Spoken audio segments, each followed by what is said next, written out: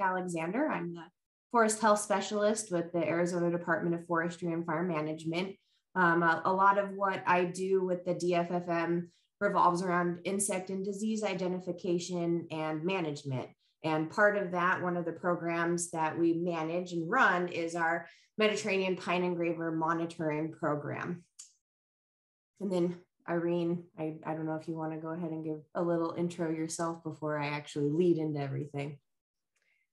Sure. So I'm a research technician at the University of Arizona, and I started working at the monitoring program since 2020. She's been a huge help, which you'll hear from her a lot throughout this presentation. Okay, so just a little outline of what we're going to go over for this quick presentation. We're just going to review the background of the Mediterranean pine engraver, or MPE, what it is and why it's important. We'll also go over the program itself, including how we do our trap collections, sorting the samples that we do collect, and then we'll also review the results from 2019, 2020, and 2021 as well. And we'll also discuss a couple of ways that maybe we can utilize the data after the trapping season is completed. And lastly, we'd like to know if there's any interest in volunteering for our program for the 2022 trapping season. All right, so to begin, the Mediterranean pine engraver, or Orthotomachus erosus, MPE, was first discovered in the Phoenix metro area in 2018. Upon its discovery, the Arizona Department of Forestry and Fire Management posted a pest alert online on our website, letting people know that this new non-native invasive urban pest was present. This bark beetle has a history of causing extensive mortality in pines of its native range.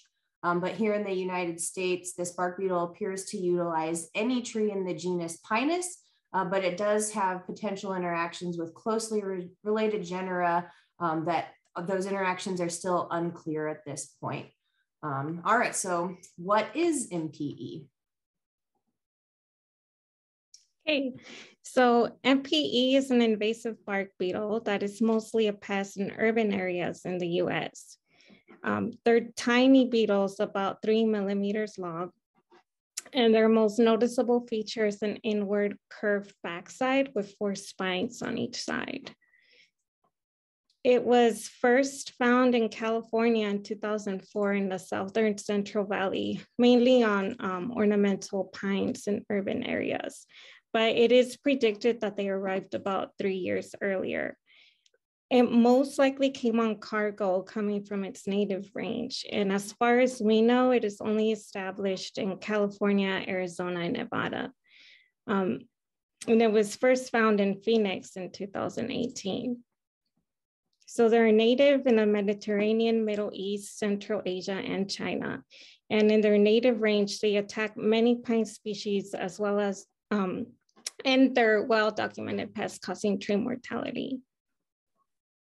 So in North America, so far, most of the infestations have been reported in planted Mediterranean and other non-native pines, such as Aleppo and Canary Island. So it's considered a secondary pest, which infests broken branches, recently fallen trees, and stressed trees. Okay. So let's look at their cycle. It starts with adult male beetles. They first locate host trees and then tunnel into the bark. In the top photo, you can see an entry hole by an MPE, and the photo next to it shows an MPE tunneling in the bark.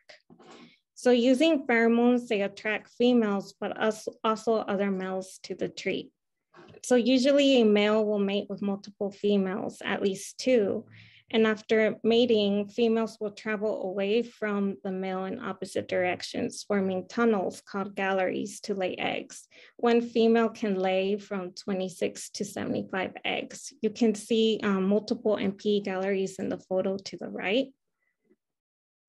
So after the larvae hatch from their eggs, they feed in the phloem and complete their development within a couple of months, depending on the temperature.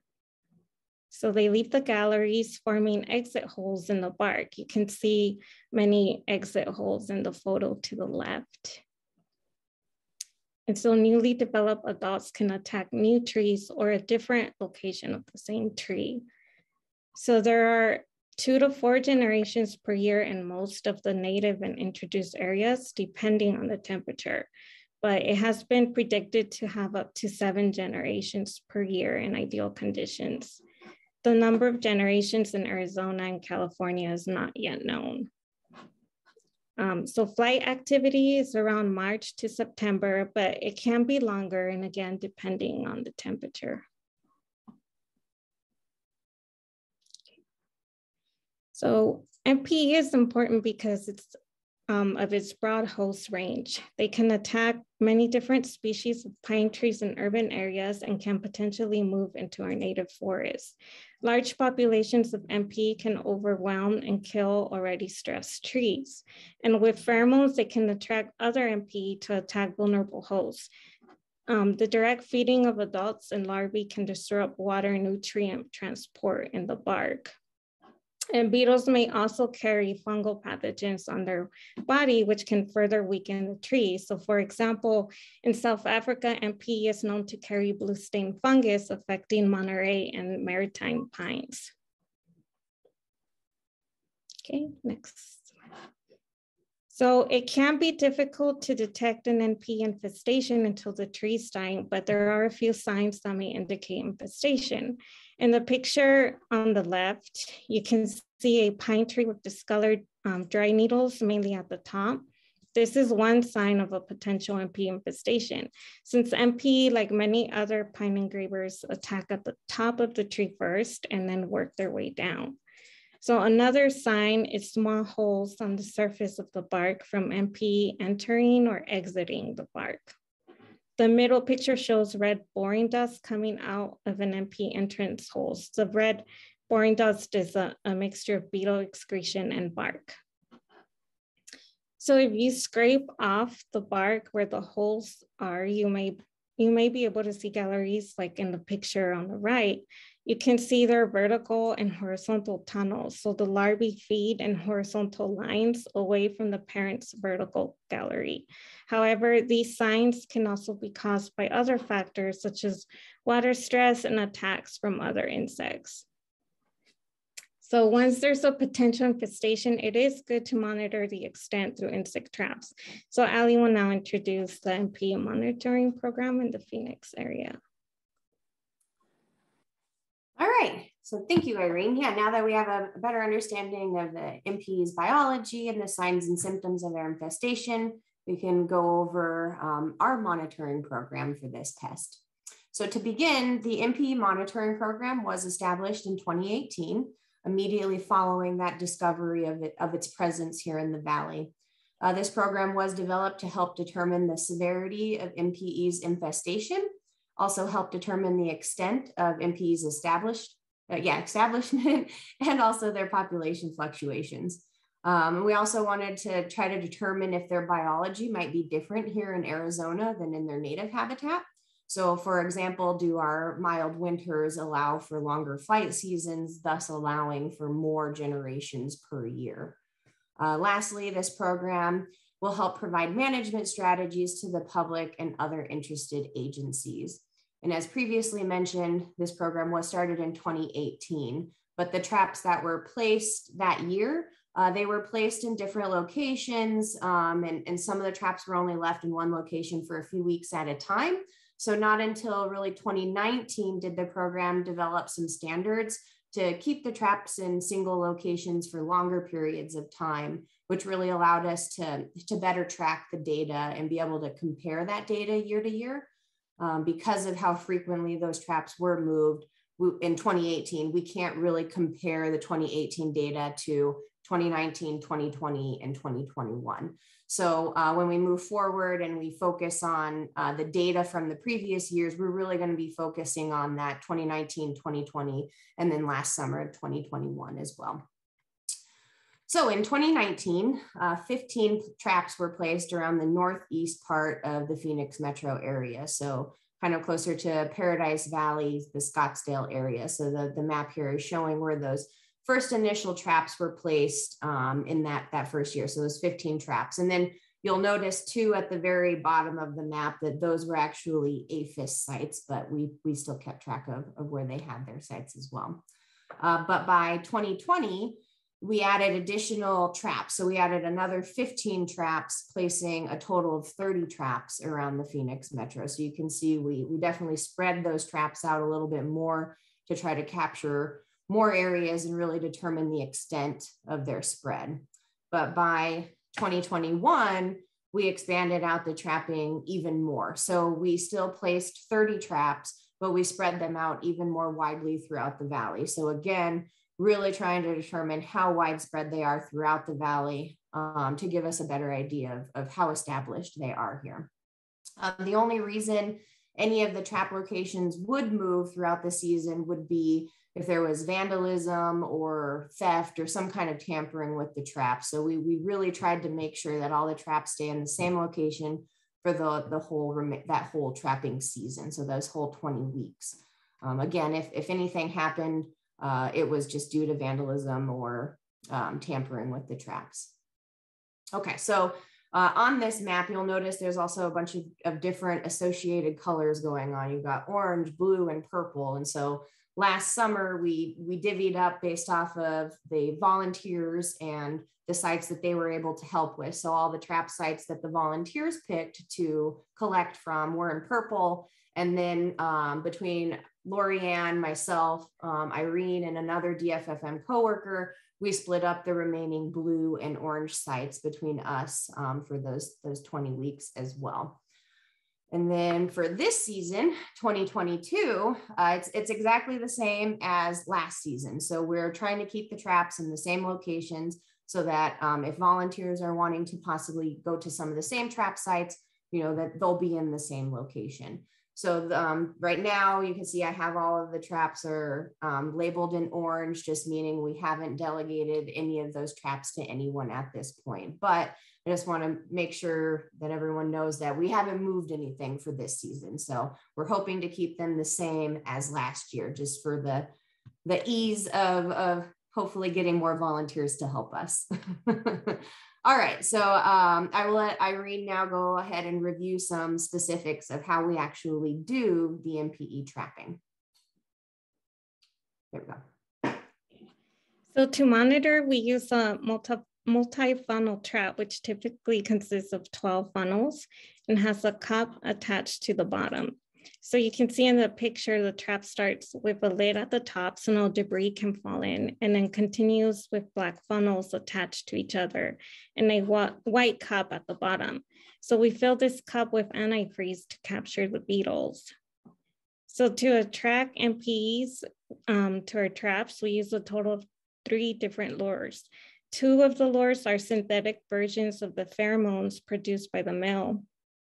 And the 3rd lure is alpha pining, which imitates the odors given off by a stress tree.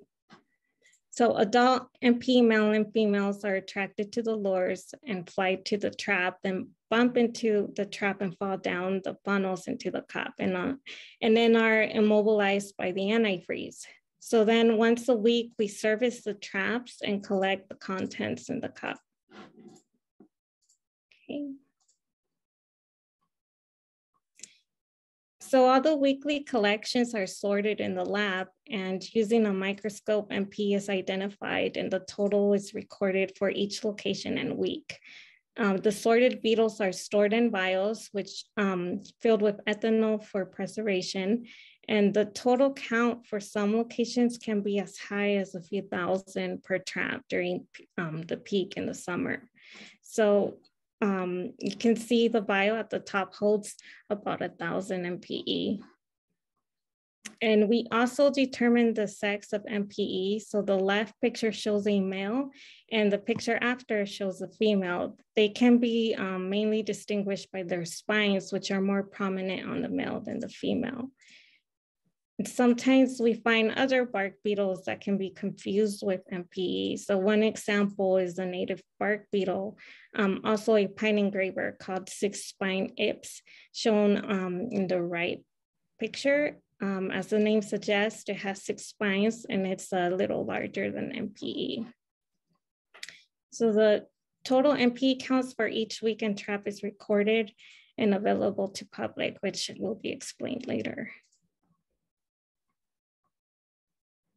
Okay, so like Ali mentioned, we have 30 traps that we service every week during the monitoring season. And servicing the traps consists of trap maintenance, where we make sure the trap and cup lures are all in place. And if needed, the lures are replaced. Then we collect the contents in the cup and we record observations such as trap condition. And we also make an estimated guess of the amount of MPE in each trap so we can make it immediately available to the public. So it usually takes a 2-person team to collect them all in 1 week, which each service 15 traps, 15 in the west, which is in red on the map, and 15 in the east, which is in blue. So servicing 15 traps almost takes about 1 workday. Yeah, and so as Irene just mentioned, so we previously for 2020, when she and I was splitting the traps between the two of us, and she was taking the west side and I would take the east side, or vice versa, if we had someone help us, it did take basically a full day to be able to do those 15 traps. So by 2021, when we expanded the traps out even more, it started to take up even more time to be able to collect from the traps. Just the drive time to get from trap to trap increased by a lot from 2020 to 2021. And so because of that expansion, we did wind up going to different cities. Again, we were really trying to spread those traps out to really get a good idea of how widespread MPE was in the valley. So we did wind up putting traps in Mesa, Chandler, Gilbert, Tempe, Scottsdale, and Peoria. What else is on there? Oh, and Goodyear and Glendale. So we really did spread those traps out even more. So again, just kind of really reiterating that it was a lot to maintain or attempt to maintain between 2 people. So being able to have some help in there, and again, the master naturalists help last year. We actually have some of the stats here at the bottom. They were able to help us by saving us over 450 hours of time over those 24 weeks that they helped collect. And with that amount of time, that wound up saving us over $23,000. So having the citizen scientists, like the master naturalists and others be able to help us with this has been, just a tremendous help. I mean, I can't even say thank you enough time, or I can't do enough to tell the master naturalists how thankful we are for the support that they gave us last year. So again, with that said, moving into the 2020 trapping season, we are not planning on changing the location of those traps for this year. But like I said, so we haven't delegated out where those traps or who will be visiting those traps or anything like that. Once we have a second meeting and we determine who's interested in volunteering and helping us with this 2022 season, we'll have another training or maybe another presentation or maybe a field day. We haven't figured out how we'll do the second event yet, but some event where we can actually work and meet with the volunteers who are interested and figure out, what traps they might be willing to visit, what weeks they might be willing to visit, can they commit to all 20 weeks? Maybe they can only commit to 2 weeks. But again, that would be any of the 30 traps that anyone is interested in helping with. And that would include that weekly trap collection. So the trap maintenance, the content collections, and then also recording those field observations, as Irene also mentioned. And, we want to work with you guys to make this as easy as possible for anyone that helps. So whether, the trap collections that you get, if you're in the Phoenix metro area and you want to bring those collections to the SFO or the Phoenix office, our main office in downtown Phoenix, or if you would rather go take the supplies to Tucson if you are in Tucson. I know Irene and Lorianne are available to be able to help take those collections off folks' hands. So we really want to try to make this as easy for anyone that volunteers as we can. Yes, so again, just nothing has been determined for the 2022 season. So all trap sites are available for anyone at this rate. Okay. So earlier, Irene had mentioned that we try to make our data available to the public immediately. And so we do that using a field app on our phones. It's an ArcGIS online application called Field Maps. And it is an app that you just download on your phone, and you would put the data into it every time you collect from the trap. So it would be per trap site. And as soon as you submit that data, it immediately goes to our online dashboard. So this is a public facing web page that shows our real-time data as we're collecting it in the field. And that is by DFFM employees or any volunteers who decide to help us with some of the trapping this season. So we worked with our GIS coordinator to create this dashboard because we really wanted to have some kind of an interactive way that homeowners or municipalities or really anyone with an interest in MPE could see where all the trap locations are, what the traps are actually catching. So you can click on individual trap sites. If you wanted to look at one location specifically to see what was caught there, or it just kind of gives you a good overall view of what has been caught around the valley. And then it also shows nice comparisons between 2019, 2020, and 2021. So it's just a nice way to kind of show the data that we're getting. And again, in that real time way, so that as soon as we're in the field and we're making those updates, anyone that's interested can see those updates as well.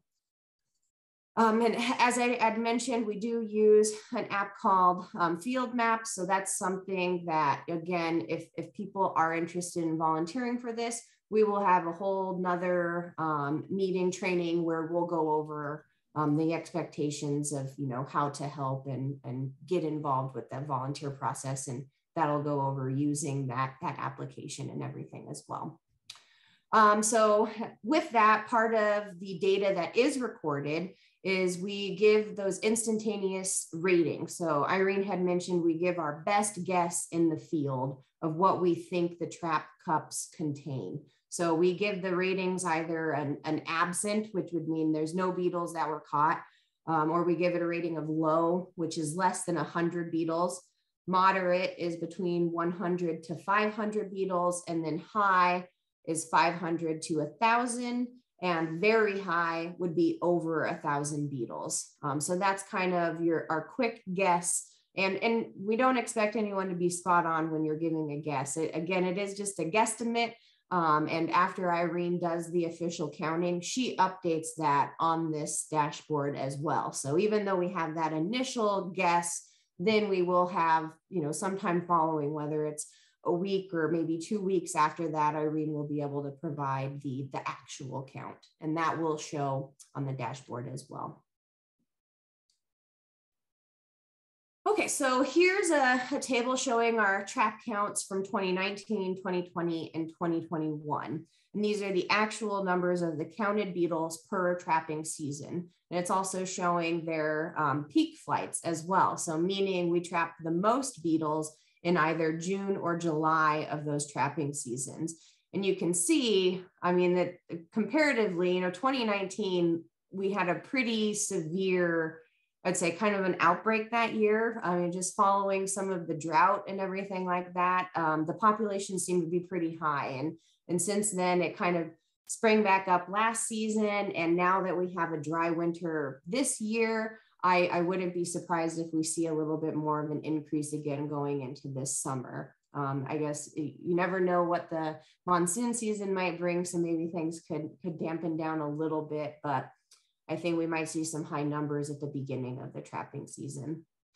And then the maps below the table are just kind of showing, again, that spread, and they're what we call heat maps, showing where the highest concentrations of those beetles are being found. And we have noticed that since 2019, we do consistently find our highest concentrations of beetles in still that kind of more northeastern part of the valley there. So again, it's just kind of that so I think Christie Cove Park and Serrano Park, those are a few of some of our highest areas. So that has been consistent over the last 3 years, is the highest concentrations of MPE there. All right, back to Irene. Okay, so the Tucson monitoring last year showed that MP is present in this area, although in small numbers. A total of 147 MP were trapped from April to September. And we found MP in 5 out of the 10 locations, mainly in the northwestern area. So in the map, the red markers represent where MP was trapped. So mainly in the central area, we would get like at least 1 or 2 beetles per week, but the northern had a little bit of higher numbers. So before 2021, there has been no known record of MPE being present in Tucson, although there have been past monitoring projects. So due to its presence, the FFM made a health alert announcing that MPE is now present in Tucson. Thanks, Irene. So yeah, just now that we kind of went over the actual trapping program, I kind of wanted to just give a little bit of feedback of what can we do with all this data. So, you know, what, as you citizen scientists, you know, what are you really helping us by collecting this data, you know, and helping with this monitoring program. And so I just kind of wanted to go over a couple of things about possible management techniques for MPE. And with that said, unfortunately, at this time, there isn't much known about MPE in our forests. So being able to provide great management techniques is just not something we can do quite yet. So right now, you know, really what we can try to tell most people is that prevention is your best option, meaning trying to do something before the beetles are actually attacking your trees. So this could include proper watering and maintenance of your trees' health and their vigor. So just ensuring that you are properly watering your trees, that you're doing it enough during the right times of the year, you know, and whether it's times of drought or intense heat, but making sure they're getting the right amount of water that they need during the right time of the year. And also making sure, especially with Mediterranean pines, that we're not overwatering them. Mediterranean pines don't like having wet feet. So we definitely want to make sure we're watering them kind of just right. And also prevention can kind of include the proper care and maintenance of your tree, meaning proper pruning. So making sure that you're pruning during the right time of year and that you're making good, clean, proper pruning cuts, because poor pruning can lead to stress. And as we know, beetles prefer stressed trees, and stressed trees are just more susceptible to bark beetle attack. Other management options include good sanitation methods. So this would mean ensuring MPE infested trees are removed or felled and are taken off site, and no debris or other pine material is left near healthy pines, as this can attract more MPE to the area. Good sanitation also includes proper disposal of that debris. So that would be chipping, burning, or debarking all of that freshly cut pine. And any actively infested pines as well. So by chipping, burning, or debarking, we're not leaving the adults or larvae with an opportunity to leave and infest new pines. And along the same lines as proper sanitation is outreach and education about moving firewood.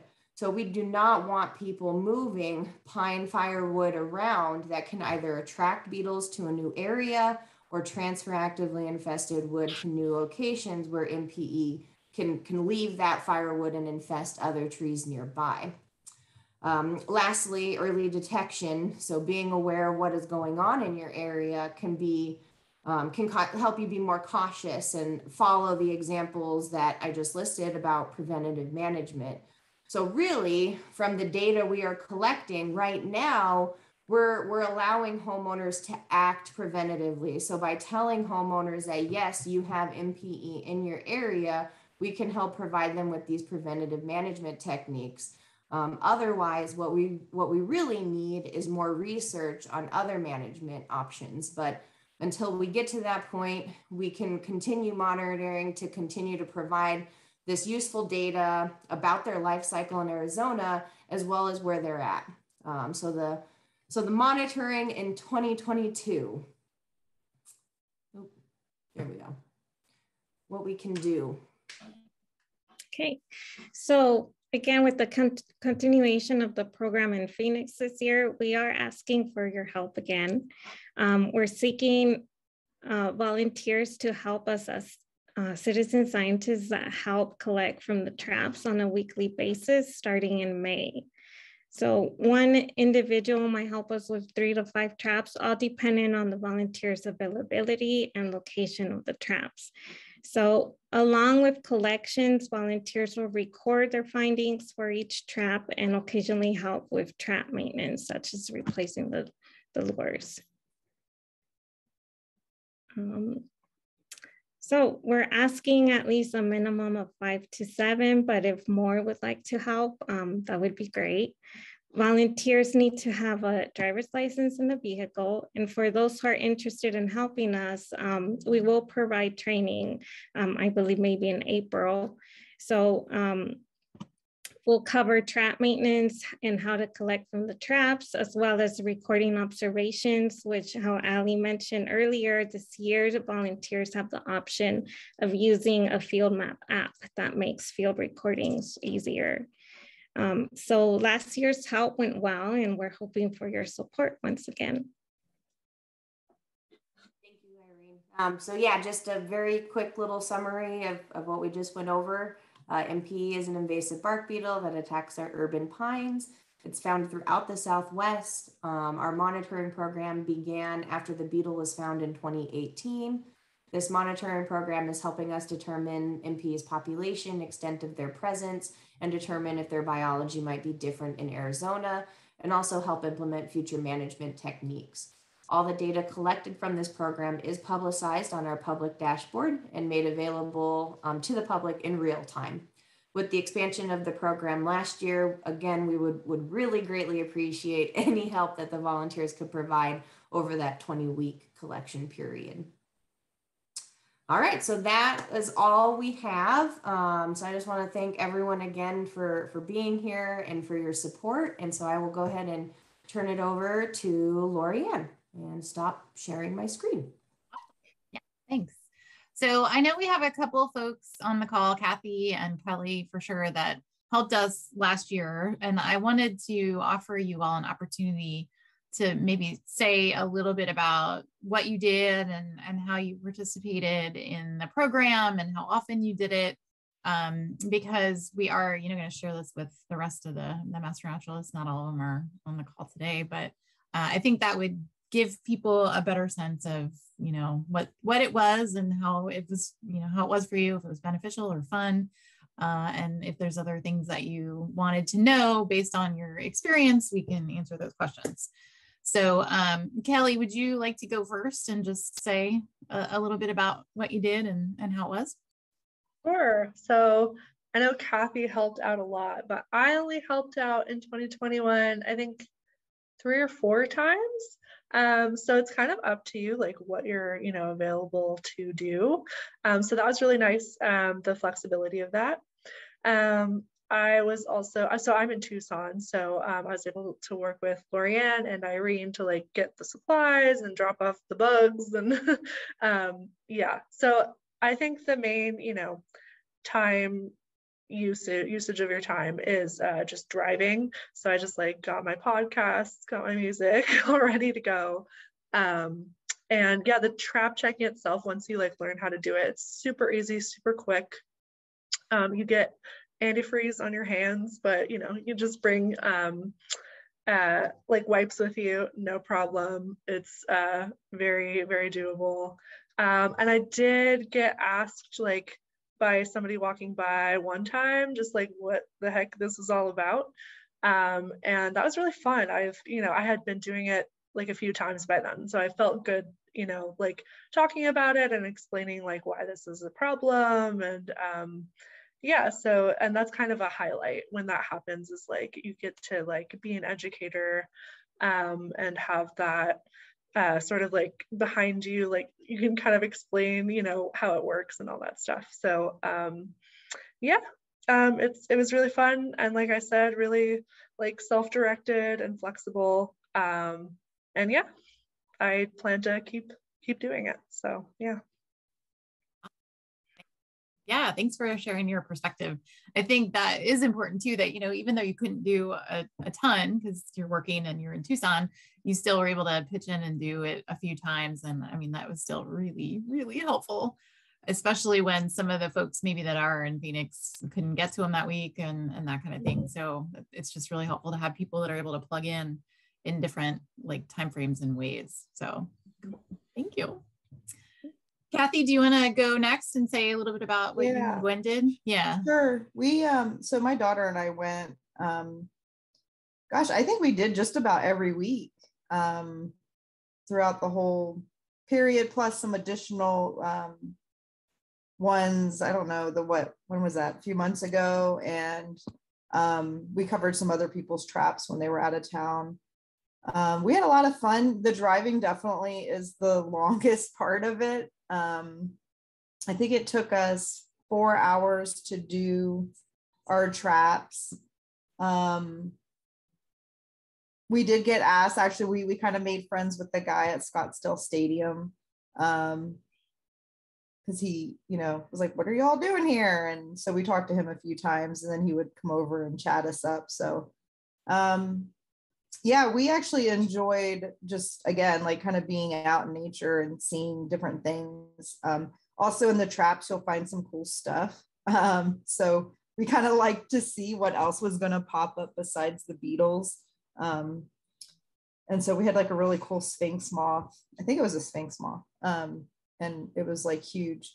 So anyway, we really enjoyed it. We're looking forward to it again. You know, it was just, I don't know, just fun and exciting and glad to help.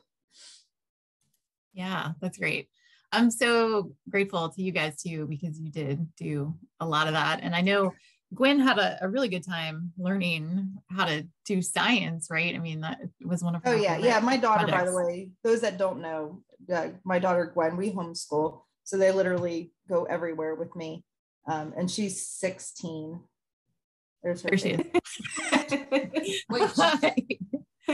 Hi. And you guys designed that Beetle Brigade logo for us too, which we all got shirts. So if you want to help us and that's something you're interested in, we have some shirts for you too to wear. I think they get a lot of traffic when we wear those out in the field too. So, and Kelly's saying, yeah, there's hundreds of sphinx moth caterpillars all over the park. So there's a lot of other things to look at. Just like Kathy said, in the cup, there's some interesting things that you might see that you might not see otherwise. So yeah, and I kind of like use the opportunity to do some other projects too. So like we collected trash while we were out. We have the Eco Flora up here in Phoenix. So like every month there's a different challenge. So, you know, while we were out, we were taking pictures of plants or bugs or whatever else for other community science. So, you know, yeah, we got a lot done. You got a lot done. It was good. It was very good.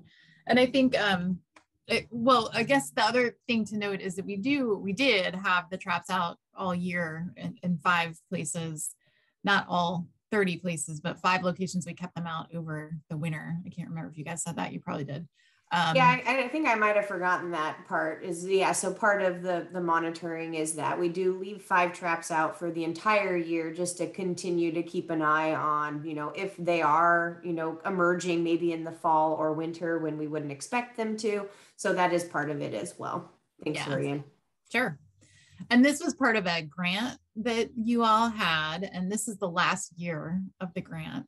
So this is the last year we'll be doing this, which isn't to say that maybe there wouldn't be another opportunity in the future. But I don't know, Allie, do you want to say anything about APHIS and why they might have been interested in the data and who they are? Yeah, well, APHIS, they were interested initially just in general when it comes to non-native invasives, wood borers and bark beetles, they're also monitoring. So they do their own trapping as well. And they typically pick ports of entry or, a lot of the times like railroads and stuff like that, just trying to keep an eye on any new introductions that we might have in the area.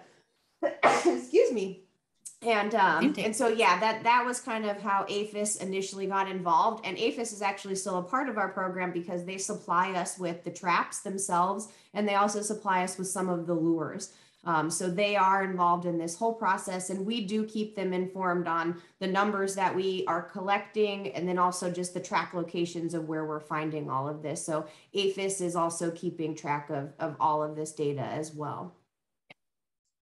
And I put the link to the general APHIS website in the chat box a little bit ago, and Allie first mentioned it. So if you wanted to pop back up there and grab it and just take a look at some of the work that they do, it describes a little bit more about that agency, federal agency that monitors stuff for agriculture.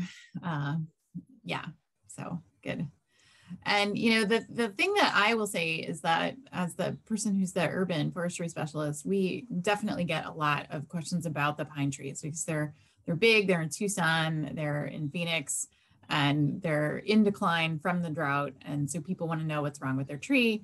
Allie and I just did a nice walkthrough of a neighborhood association on Friday where they had a bunch of questions about trees. And it's kind of a risk if the trees are big and not healthy and they're near property or people. And many of them are reaching the end of their urban lifespan, which isn't necessarily as long as it would be if you found a tree somewhere in a natural habitat in a forest. So keeping track of what's going on with those trees and just monitoring them is really helpful for homeowners too, I think. So there's a chance that people, if you're helping with this project, might ask you about that as well, because that's often the first thing people ask me is, oh, I have a pine tree in my yard and it doesn't look very good. Do you think it has beetles in it? And so just being able to describe, the biology of the tree and how the process works and the fact that it's not necessarily the beetles that are damaging the tree, but the tree is already stressed and that makes it more attractive to the beetles is another little naturalist nugget that you can provide to people in the field. if they want to know more about it. So, and that's a great point. Like Lorianne, you're saying, the outreach and education part of this is a huge component, and you guys are helping us with that as well by making those contacts, and spreading just the knowledge of what is going on with MPE. So again, helping in that way as well. Yeah. And I did want to point out, Danielle had a question about where the traps are on the trees. Danielle, if you want to elaborate on that, you can, or I can just reiterate what we had in the chat box there, but it's a few. So I know you mentioned that, but then you explained it a little bit, Lorianne. So like you mentioned at one point that it starts at the top of the tree. Is that where do the eggs like get laid? Where are the eggs laid is, I guess, my first question. Irene, do you want to take it or I can answer it too? Yeah, so generally these beetles start attacking at the top, but then once they're established, you can see in the lower. So I don't know if Ali has seen, but sometimes some of the trees you could see on the branches already, like these holes, or sometimes even a little bit at the base. But yeah, once it's established, there's holes like throughout the tree. Wow. But the eggs are laid right in the bark, so in the phloem, so where the bark is, and then there's another layer. So in that phloem area is where the galleries are formed. Okay, I think that's what my question was. So if it starts at the top and then there's the holes, get all in the trees, but the funnels are at the bottom, but then it already makes it kind of too late to kind of. Yeah, so and to kind of answer your question with probably more detail than you want. So the first thing is that part of the reason the beetles start at the top down is that Orthotomachus, they prefer smaller diameter trees or smaller diameter portions of the tree. So they begin by attacking at the top and they kind of working their way down. And like Irene mentioned, you might start seeing some of the branches going because they're then moving from the main part of the tree into the branches as well. So even though the beetles that might be in the top of the tree and we're placing our traps on the bottom, those adults will still wind up finding those traps, but we're not trapping for the purpose of killing the beetles. We're trapping for the purpose of just knowing that they're there. So even though we're putting a trap, close to trees that are already declining, we know we're not going to help those trees. We know that we're just basically trapping the beetles that are leaving those trees to see, how significant the infestation is in that area. So you can do trapping as possibly a management technique. If you think you might have a tree that is in a susceptible area, there are options to trap for the purpose of actually catching the beetles to kill them, but that's not the purpose of our trapping program. Oh, okay. Okay. I understand. Very good explanation. Thank you. Yes. Good. Okay. Anybody else have any other questions or anything you want to share or say about the project? Pete. Got a question? Yes, I do. So Awesome. we have the champion Aleppo pine tree here in Tucson that we take care of. It's a high value tree.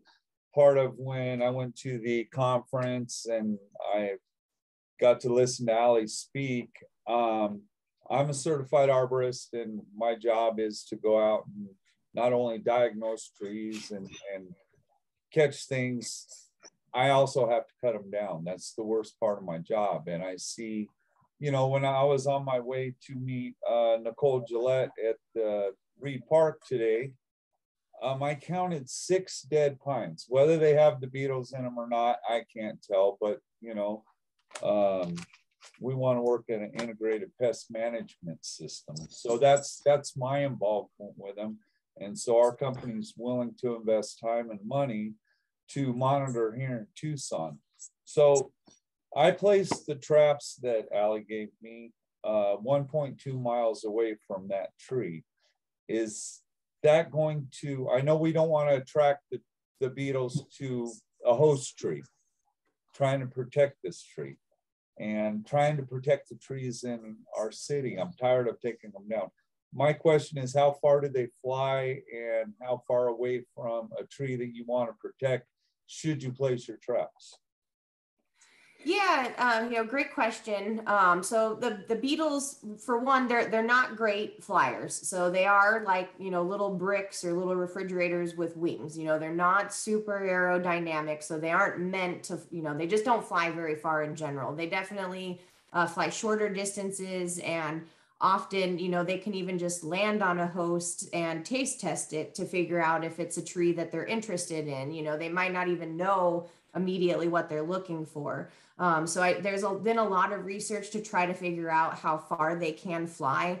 And there's so much variation between the different species, and the beetles can get caught in like wind, or they can get, go pretty high up into the sky and get caught in like jet streams and stuff like that. So they have been known to, like in those cases, they can travel pretty far. But when it's just themselves flying, I think the max that they really look at is like 1 to 2 miles, like for an individual to make its like own trek to a tree. So they're really not flying very far. And more often than not, it's people that are vectoring them. So if you see new areas of infestation, it's more likely that they didn't fly there. It's more likely that something was brought to the area and then they were able to leave and then begin infesting in that area.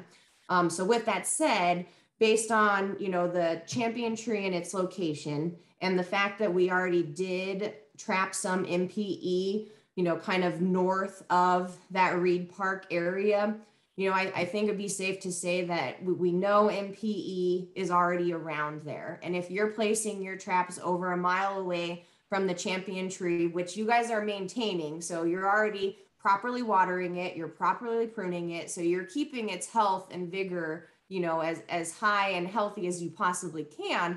So, even if you place those traps again 1 to 2 miles away, they're not going to be attracted to that healthy tree. You know, they're going to be looking for those stressed ones that are, you know, next to the street and maybe had some roots removed or roots damaged by sidewalk, or they had their water turned off for the last 2 years. So things like that. So I definitely don't think you need to worry about your traps attracting the beetles to the champion tree.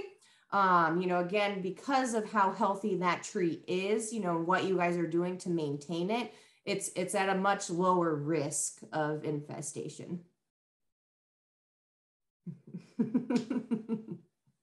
Awesome. Great question and great answer. Thank you. Love it. Okay. Well, anybody else have any questions or comments or concerns? I know, Allie, the one thing I couldn't grab quickly, maybe you have it already saved, is the link to that dashboard. Is it publicly available? Oh yeah, I can look at it? I don't think I have it right now, but I can put it in the email it to everyone. Sure. If that works. Okay. Yeah. If you want to just send it to me, I'm going to email everybody and tell them that the recording's up. So yeah, we can put it in there for sure. All right. And then if you do want to help us, I'll put out another call to our master naturalist list. Some folks already told me that they want to help again, but if you're new to this project, and we are going to organize a training probably in April, we'll figure out who's interested, and then we'll probably figure out a place to do it where it's convenient for most folks that want to participate. If you already participated, you don't necessarily need to come to that workshop again, but if you want to, you'd be welcome to. So we'll just let you know when that's going to be. And then pretty soon after that, in early April, we'll try to assign the traps to folks like we did last year. We used kind of a rudimentary spreadsheet system where people just kind of signed up for the traps they wanted and the days that they wanted throughout the whole 30, how many weeks is it? 29 weeks? Well, last year it was 23, I think, 23. or 24, but yeah. Yeah. Awesome. Cool. Lauren, yeah. Did you see Dawn's question? I do see it. Yeah. Okay. Dawn says, why are we doing this in Phoenix when we have no native pine trees? Allie, do you want to answer that, or do you want me to answer? Yeah, that's actually why we're doing it in Phoenix, is because we don't have those native pine trees. So the Mediterranean pine engraver is a non-native invasive that does prefer our non-native planted Mediterranean pines. So that's why we're doing the trapping, is to see how severe the infestation is and how widespread they are throughout the valley, which, based off of the trapping from the last few years, they are very widespread, which means, you know, at least in the Phoenix metro, our Mediterranean pines are very susceptible to the Mediterranean pine engraver. Does that answer your question, Dawn? Or are you angling at, well, why do we care if they're destroying non-native trees? Why do we care? Yes. You can type it if you want, or you can unmute yourself if you're able to say it. Yes, that was your question. Why do we care? Well, I think it's definitely the risk question, because they are very big trees, kind of like Pete was also describing. They're in place, right? They maybe do need to be removed, but it's really expensive to take down a very big tree. So there's a lot of homeowners or neighborhood associations that have these trees now on their property that were planted 50, 60 years ago, because that was just kind of the thing that was in vogue to plant. Here in Tucson, there's paperwork that demonstrates that they were giving away those pine seedlings to people at gas stations to plant them because they wanted to green up the space, right? And now we know a lot better. We know a lot more that those aren't necessarily the things that we should be planting in our neighborhoods, for a lot of reasons, because they are getting stressed. The climate is changing, it's getting warmer, and it's just harder to maintain. So the fact that it does pose a risk to people that have those on their property is important to know. If there's a way that they can kind of turn that around to stop that tree from falling on their house or falling on their car, or falling on that person, then we want to make sure that people are aware that they should be watering their trees and caring for them, even though it is expensive. But taking them down is also an option. And I'm sure Pete will tell you that it's quite an expense to take down an 85, 90, 100-foot tree. It's not easy to do, especially in the city. So yeah, so that's why we care, and that's why we want to let people know that this is an issue. But you should plant native trees in place. That's the ones that are desert adapted are better. So thanks for answering my question, but the other part of it, I'll just ask you, Sure. is does this help prevent that the beetle from bridging to the next community over, like to Flagstaff or something, and starting anew there, or reinforcing if it's already in Flagstaff, for example? Yeah, and so, you know, part of this is just that continuing monitoring so that we can provide, you know, those updates for folks, you know, like we did with Tucson this year. You know, we have done the previous trapping and we knew that we weren't finding any MPE until this year. And so that really allowed us to kind of, you know, put the hammer down and make sure people really realize what the risks are now that that's present. And since we know that it's in Tucson and we know that it's in Phoenix, you know, that's part of that outreach and education is what are some of the other communities around us that could be susceptible to MPE? Do we need to trap there? You know, do we need to do more outreach and education in these places so that they're aware of the risks that MPE poses to their non-native pines? So that's definitely part of it is, again, that kind of communication, education, and outreach part, you know, making sure that what we are seeing in Phoenix and Tucson is being relayed to these other areas so they're aware of the issue as well. So where is the next closest geographical area where the beetle is present? Other than Phoenix and Tucson, I believe it was caught, I want to say somewhere on the border, like outside of Kingman.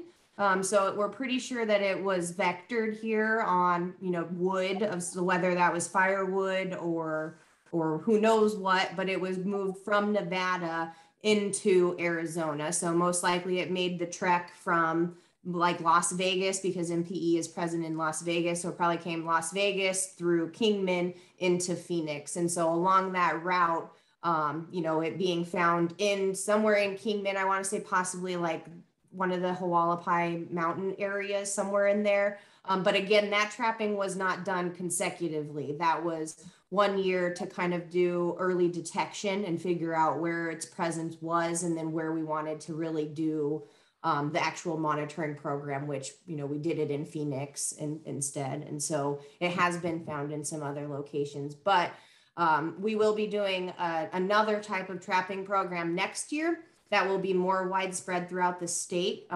It's going to be a different trapping program because we're looking for any type of invasive bark beetle or wood borer. So that will be more widespread and, you know, looking at more varieties and not just MPE. So we're continuing that early detection. Just now we're looking at other species as well.